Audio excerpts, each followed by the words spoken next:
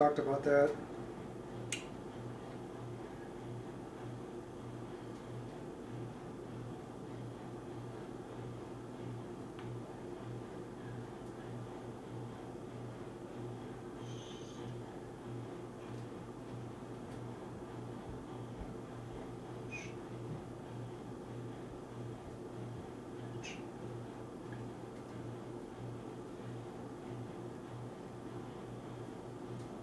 Statue.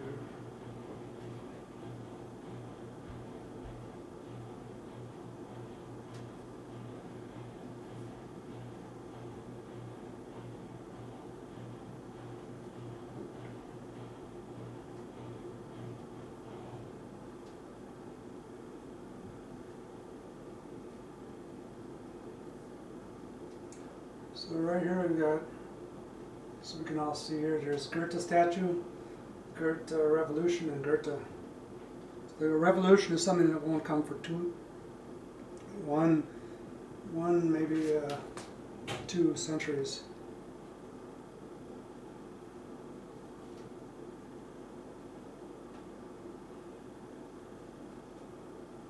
So here is the Goethe statue,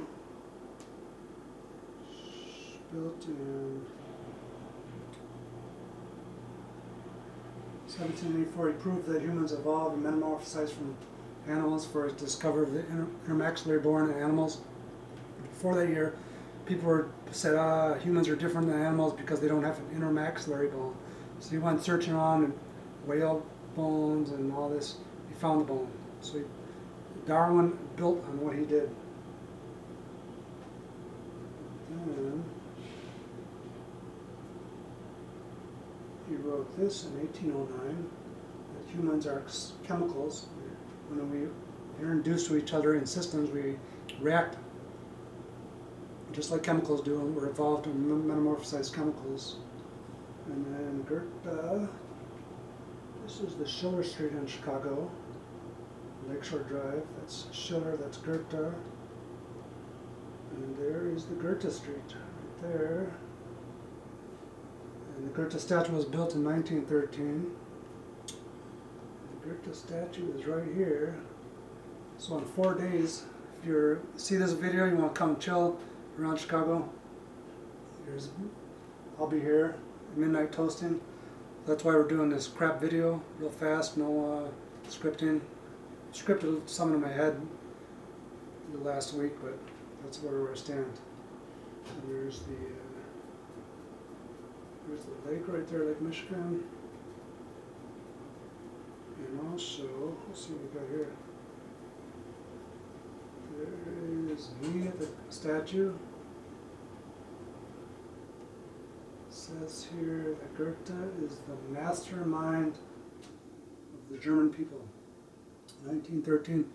So correctly, most Americans don't understand this because basically we're stupid in America. But once the French philosophy has trickled through to us, English philosophy has trickled to us, but German philosophy hasn't trickled through our minds, is that we are chemicals. And first and second law of thermodynamics apply to us with reactions. But he did all this 200 years ago. So here's me, and there's me and Goethe right there. And there is my book that's based Goethe. I penned this book in honor of Goethe, as he wrote out this novel, Electric Affinities 1809, and this is, boom, the first textbook. So I'll be here at the statue at midnight doing a toast with some Ice House beer, at least a 6-pack in every case. I'm not really planning a lot.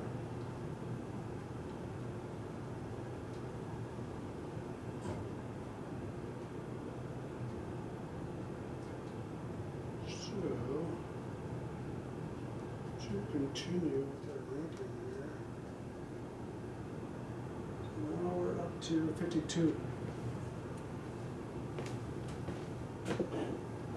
Still going.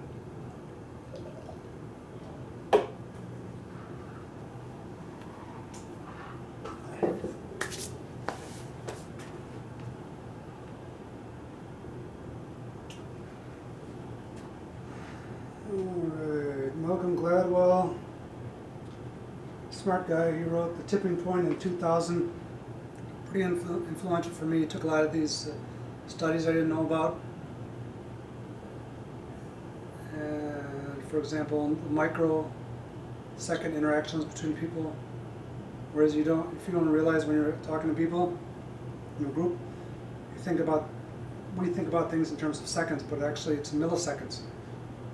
Or if you raise an eyebrow, or when your eyes goes this way, those are very powerful mechanistic steps in the reaction between people. So he wrote this book, Tipping Point. It was the highest selling book in the 2000s on Amazon. It's pretty powerful. Ellen Fisher, she's the leading love philosopher. When I mean love philosopher, I mean the science of love philosopher. She takes a lot of studies from anthropology. For example, Jane Goodall, who we'll look at shortly, and the chimpanzee war. She puts it all together. For example, she says, the theory is pretty crude, but at least she put out a theory. She put it to practice when chemistry.com started out, tried to match people. She said there's 4 kinds of people. There's the dopamine people, who are adventurers. There are the estrogen type of people, who are the negotiators. There are the testosterone type of people, and there are also the serotonin type of people who are confident. Confidence chemical. Whether these chemicals go up and down kind of gives an indication of what type of person you are. And she matched people on chemistry.com back in 2008. I don't know if it was successful or not, but sometimes you have to take a step forward before you can take 3-4 steps back. Larry Ellison. Basically, he's the guy who founded Oracle. And I mean, what's interesting about him is he's something in 5 years ago, he's about the 10th richest person in the world, but he went from, he's a high school dropout, dropped out of high school in 1977, and he founded Oracle with an investment of $1,200 to build a database for the CIA, and in 2015 he was the 5th richest person in the world. So he's not really a philosopher, but for whatever reason he's in the rankings. Ben Carson.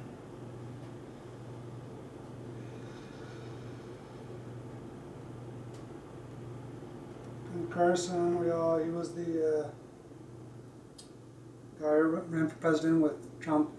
He talked a lot of stupid shit out of his mouth when he was running presidency, but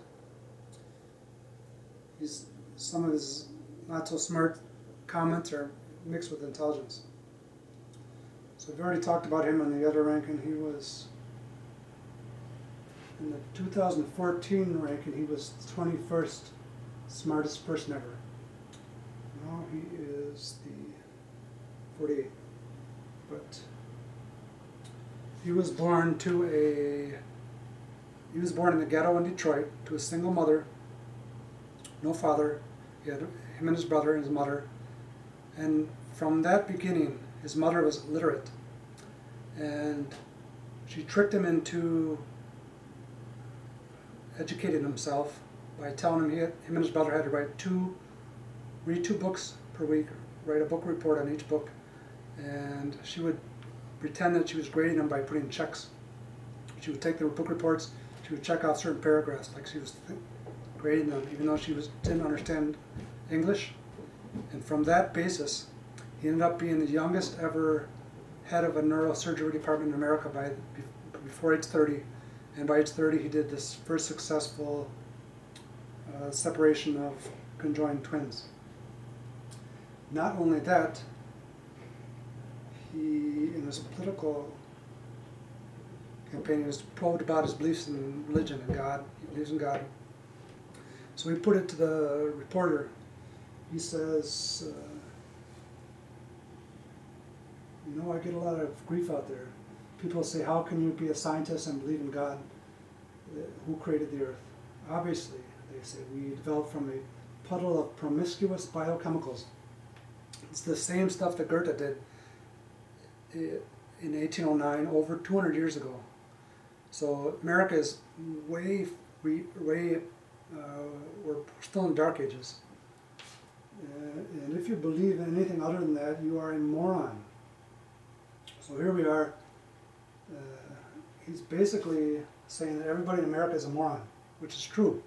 If you can't explain this, why we developed from a puddle of promiscuous biochemicals, and understand that chemicals are not alive, hydrogen is not alive, oxygen is not alive, water is not alive, carbon dioxide is not alive, DNA is not alive, RNA is not alive, coenzyme A is not alive. All the stuff that builds up to us is none of this stuff is alive.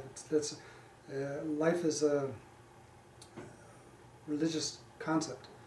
So, but he sees the issue here. He says, well, if you believe anything other than that, you are a moron. Can you tell me how something came from nothing?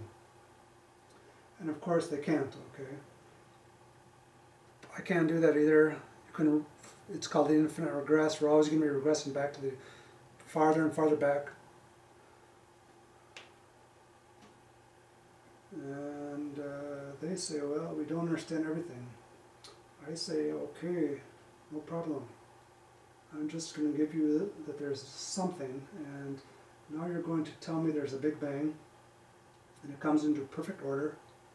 Entropy, colloquially speaking, is a measure of order. It's what's called dumbed down thermodynamics, means low entropy is ordered, high entropy is disordered. Very complicated subjects. It's not exactly, whenever you read about it, you're not getting the full picture. So that we can predict 70 years hence when a comet is coming, and that kind of precision. And they say, well, yeah. And I say, but don't you also believe in entropy? So here we are. You can either believe in entropy. He's giving us the alternatives here. Believe in entropy, or you can believe in God. Believe in God or believe in entropy. Those are your two options right now. If you're coming up at 2020, 65 AE or elementium, you've got to choose between those things. God or entropy. These are the ways drawing a line in the carpet. And he said this 4 years ago in 2016.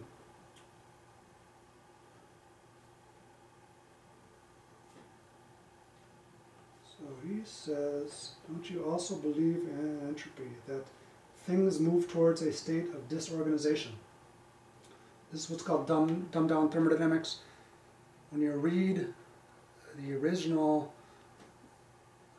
publications of Clausius, you understand that the universe does not move towards a state of disorganization. It moves towards what's called a state of increasing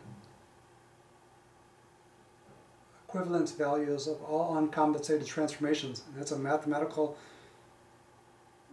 thing that's found up in Clausius. It means that when molecules react within a system, when it expands versus when it contracts, there's a difference in the energy.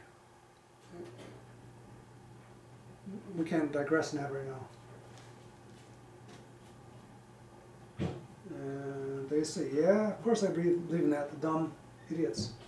If you believe in this, you're a straight idiot. And they say, well, yeah, so how does that work? And they say, well, we don't ever understand everything. We do understand this part. You can just Google lib thems, human chemical thermodynamics. You'll get the explanation.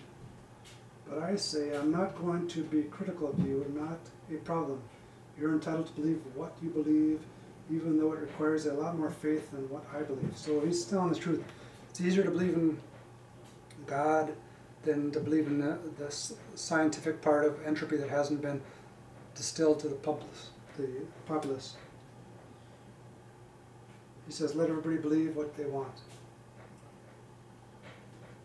So number, Jacob Leachman. Can't really dig into him, but he's HFET 52 means he's a human free energy theorist 52. He's been blogging about free energy and empathy because his sister has some kind of empathy, attention deficit empathy issues, and so he writes about empathy in terms of thermodynamics, which addresses the stuff that Carson's talking about there. Warren Buffett, he's a smart guy. We talked about them already. Just quickly, when he was, before he turned 18, he entered entered business school, and he already read 100 books on business. He said he was smarter than all the professors. He was born out of the Depression, and he learned the books of how to make money in America. So, James Lovelock, he's the oldest guy on the list, 101. When he was working for NASA, he said to find life on Mars, we should look for an entropy reduction, which is just what Carson was talking about. For the ball, he wrote critical mass.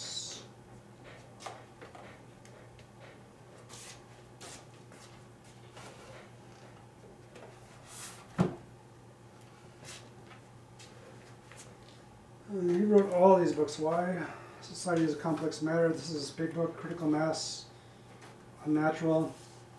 And after he graduated, got his PhD in chemical physics, he started touring the world, lecturing on why social physics needs to be part of the universities. But he experienced resistance like I experienced resistance when I tour and lecture in universities. He's a smart guy. Talked to him. He tweets a lot.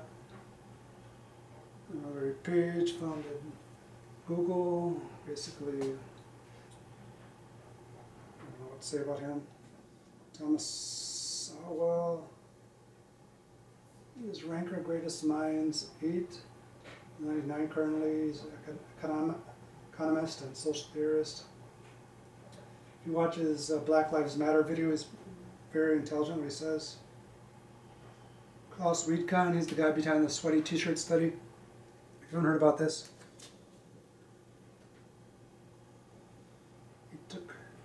he had a bunch of guys wear t-shirts for 3 days. He put the t-shirts in bags and he had women smell the t-shirts for sexual attractiveness.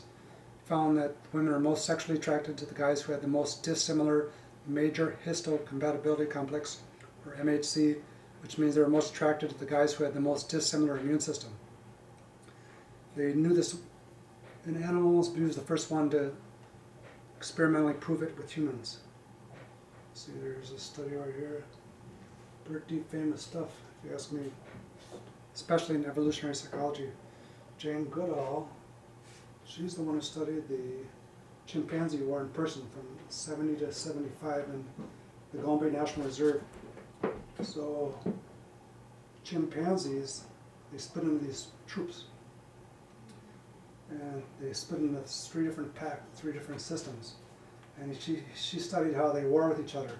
For example, she writes about how there's a rock right here, and there was some kind of altercation that's explained in one of Helen Fisher's books, and how the males from this troop and the alpha male got strong over here, and he broached into this troop, and he was smashing one of the females and ripping her apart. And anyways, all this is a good models for understanding human social interactions, for example, war, in terms of systems. This is the system, this is the boundary. We can understand thermodynamically why things happen. Robert Sterner calculated the molecular formula for human in 2000, 22 element, 2 years before me. Smart guy. It's called what Talon Kuhn calls a paradigm change, when people independently arrive at the same thing. Joseph Stepanek, he is Croatian. He theorizes like I do in terms of social systems are defined by the energy and gives free energy and the entropy. and the forces that act on social systems. Mark Granovetter published 1973, The Strength of the Weak Ties, highest, most cited publication in the history of sociology. And he said that he interviewed people on how they found their jobs. And he found out that people found their jobs through weak ties. And he understood this from his chemistry class, that weak ties are like hydrogen bonds. Strong covalent bonds are like your family ties. So most people, and he scales down into a social model, that people have strong ties, they have weak ties, and they also have absent ties where there's no bond. Very influential paper. Thomas Wallace, HFIT 47, you'll have to check on him. David Huang, he published this in 2001. He's the first person to ever talk about people chemically reacting graphically in terms of energy reaction diagrams. So here's the free energy, here's the reaction progress. Reactants, products, happy, not happy, unhappy, above the equilibrium line, absorbing energy, happy, below the equilibrium line, releasing free energy. Smart guy. He's actually a Yale neurointensivologist at Yale right now. Richard Dawkins, he's like super smartest person, rank of greatest minds 339. He published The God Delusion. He published The Selfish Gene. I'll skip over, everybody knows him. Jeff Bezos, founder of Amazon. Gregory Perelman solved the Poincaré conjecture and turned down $1 million in cash prizes because he wasn't interested in all that. Cool guy. Peter Joseph, author of the 2007 Zeitgeist. Woke up a lot of people in terms of the mythology behind Jesus and Horus. Stuart Kaufman, smart guy. He's the guy who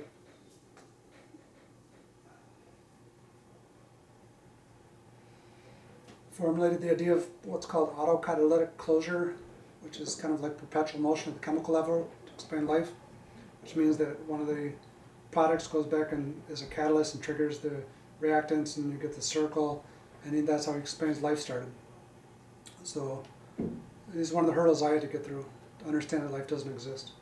Smart guy, but wrong, but intelligent nonetheless. George Tyler. He's the first person to make a table of humans in terms of free energy. N is the size of the work group. And he says that certain work groups have different free energies. Very forward thinking. He did this in his 1989 thermodynamic model of manpower systems. Bus, he did his mate selection study, where he interviewed him and his female graduate student, interviewed women on how a scale of 1 to 7 on how offended they would be to an outright sexual proposition to have sex with some random stranger. All they knew was their occupation. So if the person was a homeless man, be very upset. If the person was a medical student, he'd be least upset. So he writes his book, The Evolution of Desire, and explains that you can explain all these sexual reaction mechanisms mechanistically, in terms of you get this better job, your mechanism goes higher by this increment. Very influential to me. Jürgen Memke's, already talked about him a lot. Adrian Delange, she's the first one who did these mixed physical chemistry with Prigozhin thermodynamics with Darwinian selection between here's species A and B, they form A, B, and it goes over these evolutionary reaction diagrams.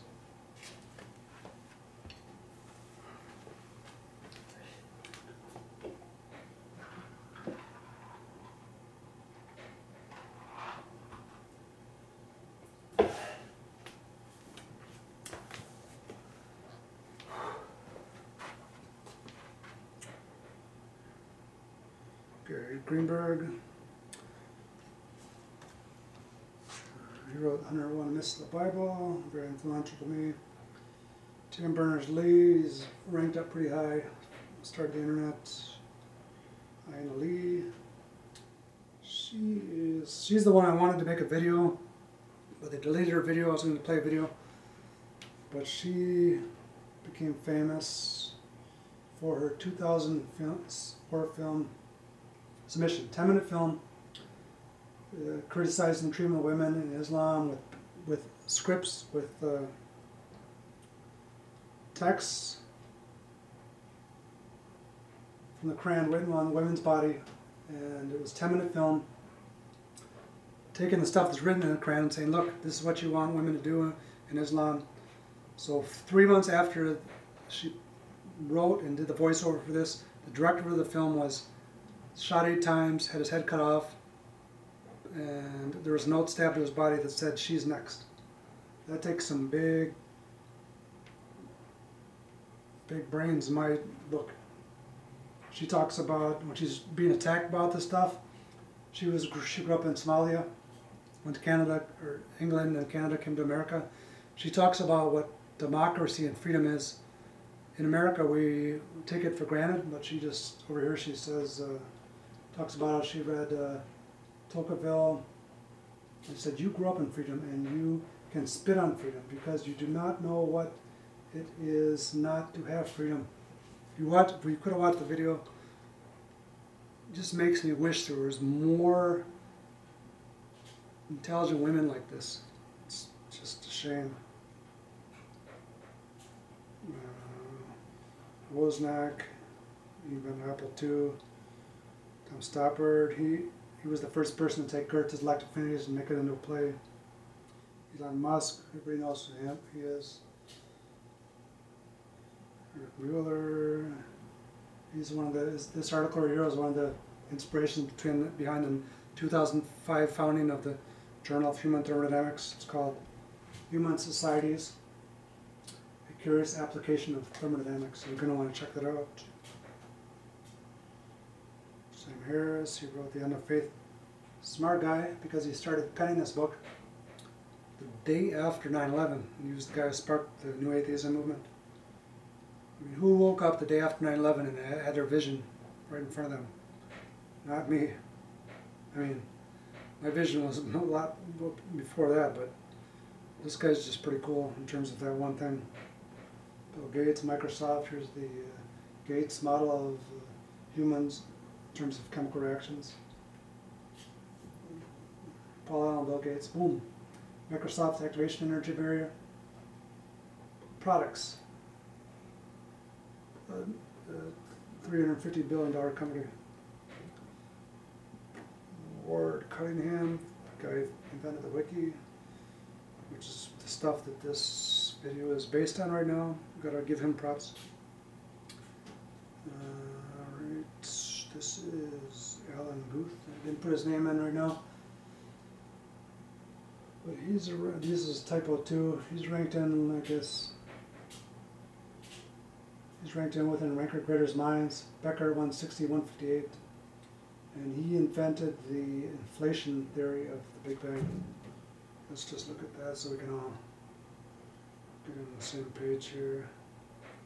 So here's the Big Bang. He's the guy who invented this whole thing that space and time inflates in this time period. Photons are formed. Nuclear fusion begins. Down at the end, we come out of here.